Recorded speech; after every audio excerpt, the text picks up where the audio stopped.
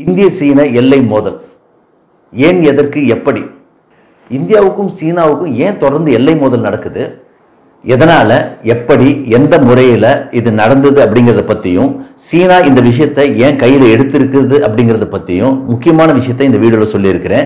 கடைசி வரைக்கும் இந்த வீடியோவை பாருங்க. முதன்முறையா பார்க்கறவங்களா இருந்தீங்கன்னாக்கா எண்ட்ரும் இனியவன் சேனலுக்கு சப்ஸ்கிரைப் பண்ணுங்க. இந்திய சீன எல்லை மோதல் ஏன் எதற்கு எப்படி வாங்க பார்க்கலாம். நான் உங்கள் இனியவன் இளங்கோவன்.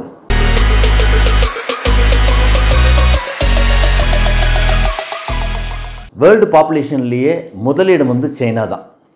சைனாவினுடைய மக்கள் தொகை எவ்வளோ அப்படின்னாக்கா 167 கோடி 2020 மக்கள் தொகைப்படி. அதேபோல் இந்தியா உலகத்திலேயே மக்கள் தொகையில் 2வது இடம். அதனுடைய மக்கள் தொகை 2020 படி 138 கோடி.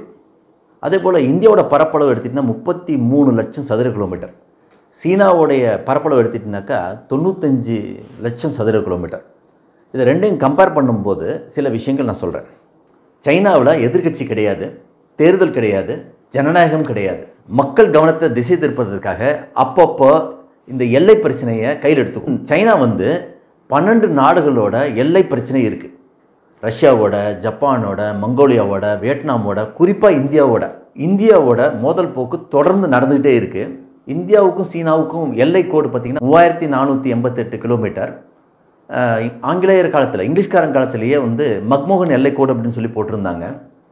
இந்தியாவை சீனா வந்து தன்னுடைய நேரடி எதிரியாக பார்க்குது. அது பொருளாதாரத்திலாகட்டும் மற்றதிலாகட்டும் நேரடி எதிரியாக தான் பார்க்குது. சீனாவில் 1959ஆம் ஆண்டு ஒரு புரட்சி நடைபெற்றது, சீன புரட்சி.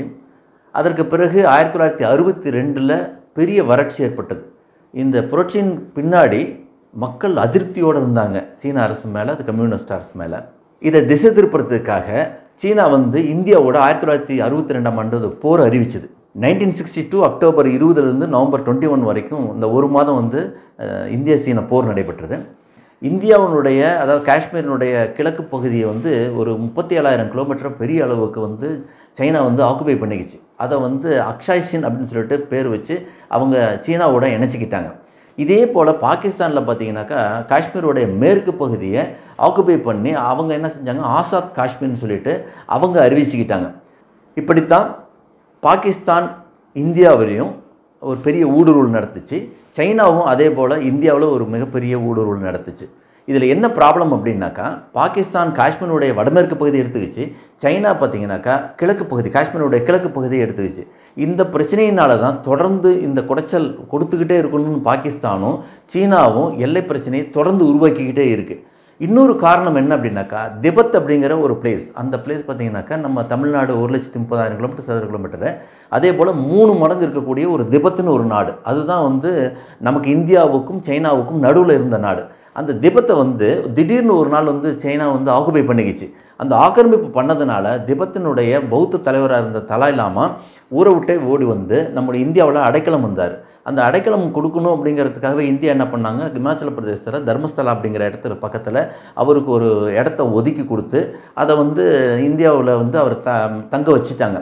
அவர் தலாய் லாமாவை உலகம் முழுக்க ஐரோப்பிய நாடுகள் திபெத்தை வந்து தனியாக பிரித்து இருக்கணும், அது வந்து திபெத்துங்கிற ஒரு நாடை வந்து அங்கீகரிக்கணும் அப்படின்னு சொல்லிட்டு ஐரோப்பிய நாடுகள் எல்லாமே அங்கீகரிச்சிருக்கிறாங்க. அப்பேற்பட்ட தலாய் லாமாவுக்கு இந்த இந்தியா அடைக்கலம் கொடுத்துருச்சு அப்படிங்கிறதுக்காகவும் சைனா நம்ம மேலே மோத ஆரம்பிச்சிட்டாங்க. திபெத்தை கேப்சர் பண்ண பிறகு அருணாச்சலத்தை என்ன சொன்னிச்சுன்னா, எங்களுக்கு தென் திபெத் இது எங்களுடைய பகுதி அப்படின்னு சொல்லிட்டு சைனா வந்து வாதிட ஆரம்பிச்சிச்சு.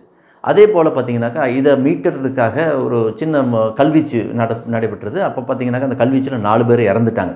இது அருணாச்சல பிரதேசத்தில் 1975 நடந்த இன்சிடெண்ட்டு.